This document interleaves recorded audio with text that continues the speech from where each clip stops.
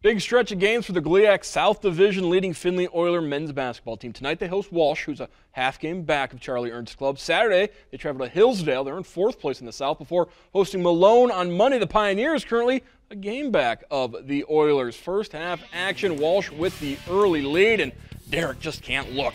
Oilers respond. Alfonso Beatty finds Sean Samsel. Eyes it, flies it. 3 is good. Oilers down 17-14. Then playing a little defense. Dylan Kaufman comes up with the steal, pokes it away. Draws the foul free. Oilers by 2 Kaufman points on the game. Walsh would have an answer. Chal Montgomery drives, misses, but their 7-footer, Hevejo Vucic, 16 points, 8 rebounds in that tip, and it's back up to a 4-point lead. Zach Carter drives, but Quaron Jones, a little blockeroni cheese at the Croy. Findlay with momentum. Jake Hegan finds Jones, rewards him down low, down by 2, and then it's Kaufman on the offensive end. Passes out to Hagan, and Hagan hits the jumper. 17 points for Jake Hagan, ties the game at 23, but Walsh blows it open in the second half, and the Cavaliers pick up the mighty road win over Findlay, 81-61.